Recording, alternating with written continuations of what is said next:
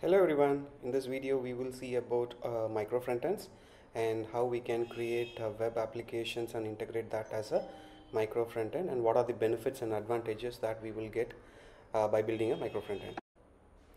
So consider microfrontend as the concept of microservice to the front end. So we all have known about microservice, which is the current industry buzzword. So consider microfrontend is going to be the microservice of front end. Okay.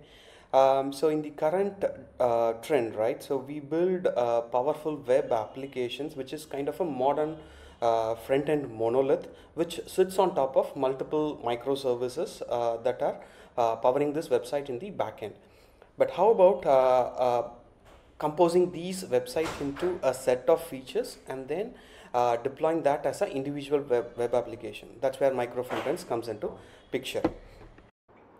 Let's start with a simple example of building mytrips.com website. Okay, so this is going to provide a hotel service, a flight booking service, and a service to manage orders and payments. So there are three microservices, and each of these microservices will have a respective microDB. But how about the front end? So in the current trend, we will be building a monolithic front end, be it ReactJs or Angular. We will be building a monolithic front end which integrates with the other microservice to provide the mytrips.com service. So that's how it will be built as of today without micro front end architecture.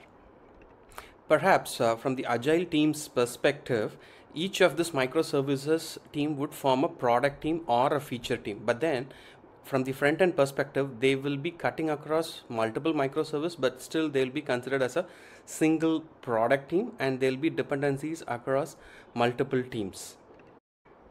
Now let's apply the micro front end principle. Again, micro front end is the word or the term that was coined by ThoughtWorks in 2016, where we can split a set of composable features into an individual web application and make multiple web applications work together, which is called as the micro front end, which we have seen.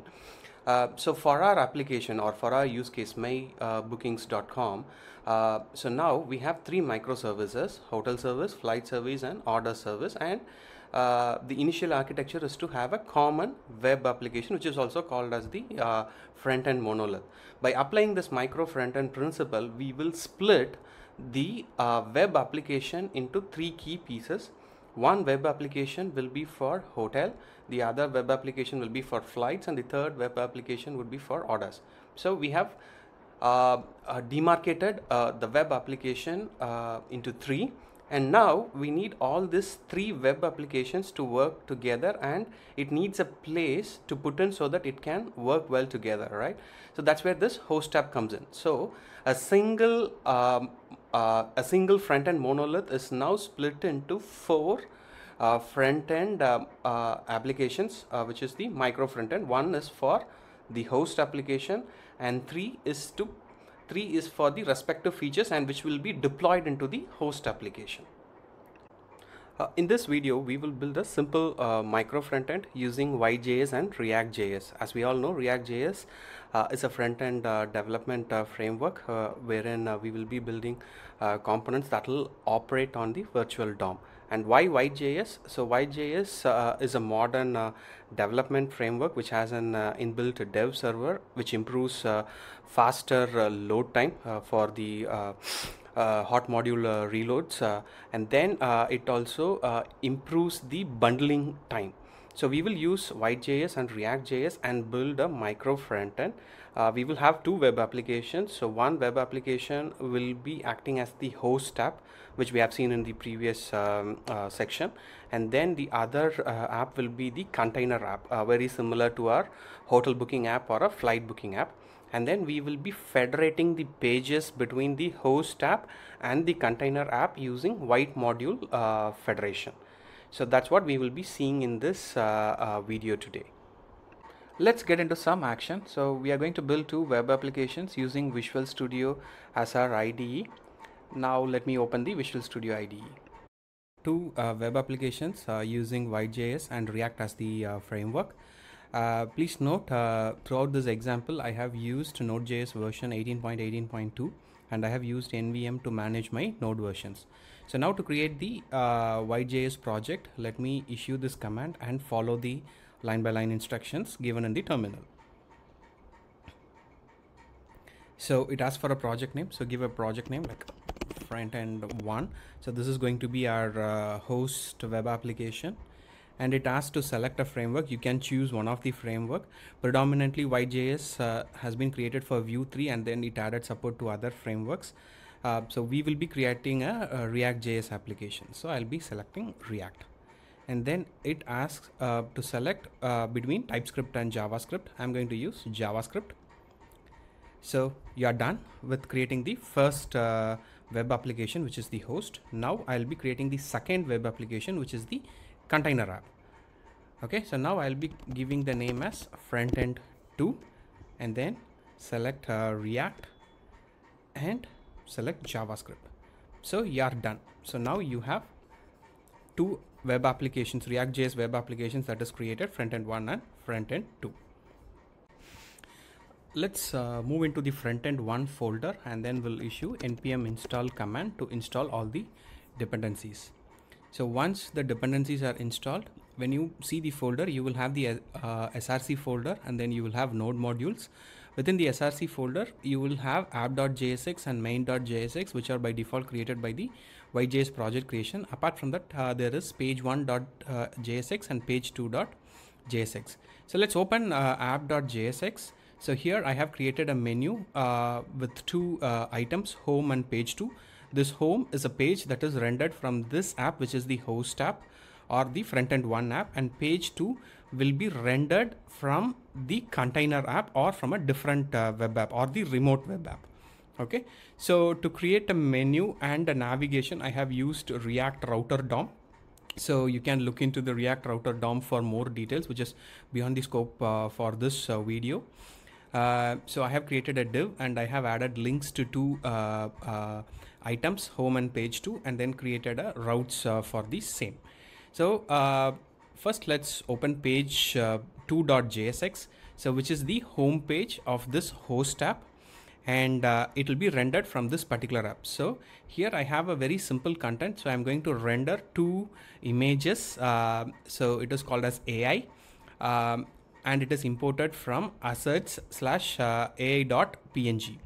Okay, so I'm going into assets, and then I'm opening into ai.png. So this is the image that will be rendered in page 2.jsx or the home page of frontend 1 app. Okay, so I just use the default ReactJS template. I haven't modified much except for the image. Okay, and there is a button so that when you click the button, it gives you the number of times the button has been clicked. So this is all about page 2.jsx, which is the home screen. I'll come to page 1.jsx a little later, and then there is this main.jsx. We are not going to touch anything in main.jsx, so we will leave it as is. Okay, so now let's run this application by issuing npm run dev. So it will start the application, or ViteJS will start the application in development server mode. The application will not be packaged or bundled, so it will be serving the pages as is. So now I have issued npm run dev, and when I hit this URL, so it takes me to the page. So now I click home. You see there are two images and then a button. So now we will move on to the second application. Let's get into the folder and issue npm install command. So it will install all the dependencies, and if you see within frontend 2, again you have same set of folders, and then there are two files that have been created by the ViteJS project, app.jsx and main.jsx. So we will be just modifying the app.jsx. Again, it's the template ReactJS code, except that we will be changing the image to the blockchain image. So there is a blockchain PNG image within the assets images folder. Okay, so this is the image that will be rendered when we run this application. Okay, nothing else changes for now. So let's go ahead and issue npm run dev command. So there is an interesting thing. By default, the ViteJS project runs in the port number 5173. So if you need to modify the port number, so now we have two web applications that will be running in the same machine. So we need to modify the port number. So how will we do that change, or how would we modify the port number? So it has to be configured in vite.config.js. So go ahead and add this line. So this will customize the port number for the web application. Okay. So now we will issue npm run dev command. It will make the application live and running in localhost 5001. So I'm going to click this, and if you see, there are two images, the blockchain images, and again there is a button. So nothing, it's the ReactJS template. I just changed the name. Okay, so all set. So now how we will be exposing the contents of frontend 2 application, which is the container application, to the frontend 1 application, which is the host application. And this forms the basis for our microfrontend. So we have two frontends. So we will be exposing frontend 2 via frontend 1. And this is gonna happen via Vite Module federation. Okay, so for that you need to do an installation of a module called Vite plugin federation. So you just need to go ahead, do npm install and use origin.js Vite plugin federation. So you need to issue this installation in both the folders, or in both the web applications, frontend 1 and frontend 2. Okay, so for the sake of time, I have already installed the Vite plugin federation module. Next step is you need to configure in the Vite config.js which component from this application will be exposed to the host app, which is the frontend 1 app. So let me open the Vite config.js. Okay, so here if you see, so I have imported the plugin federation module, and I have configured the federation within the plugins section. Okay, so here I have given the name of the federation as frontend 2 and the file name as frontend2.js. So keep in mind, this frontend2.js will be the file that will be exposed as a URL to the frontend 1 app / the host app. Okay, and what we want to expose will go into the exposers section, wherein I am exposing the app.jsx. If you remember, the app.jsx contained the plain React template with blockchain images in it, right? So I'll be exposing that file or that component of the React.js in the name of app, and then the shared libraries will be React and React DOM. Okay, so now I'll be using this federation configuration, and then we need to have this build configuration, wherein you need to create a ES next build target. Okay, only then we will be able to expose the frontend2.js in the URL.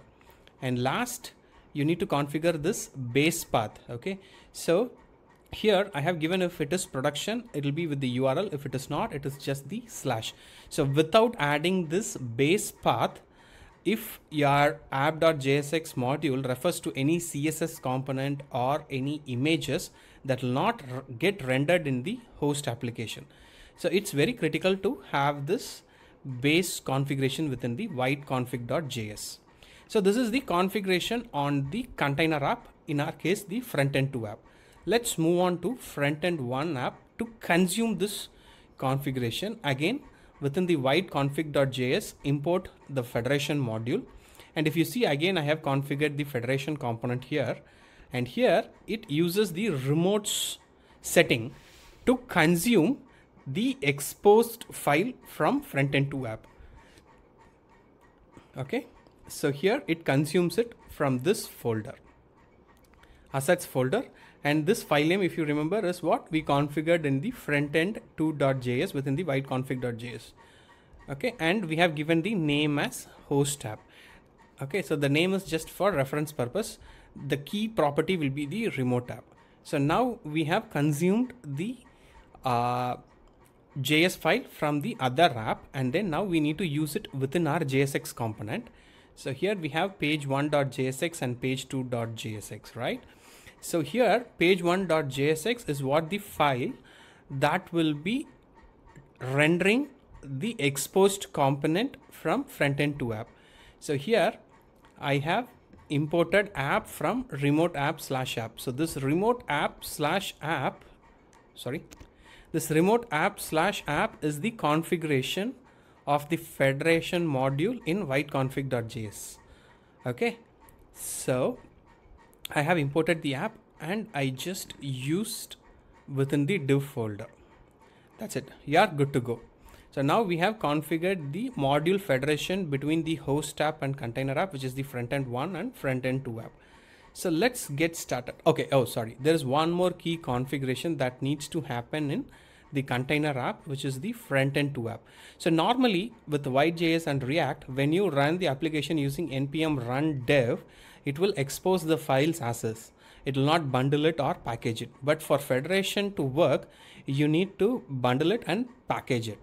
So for that purpose, we will make an entry in package.json. Since it's going to be in the development mode, I create a preview script where in that I have Vite build and Vite preview. So which bundles, packages and exposes the components, the assets and JS and all the static assets as a through the URL.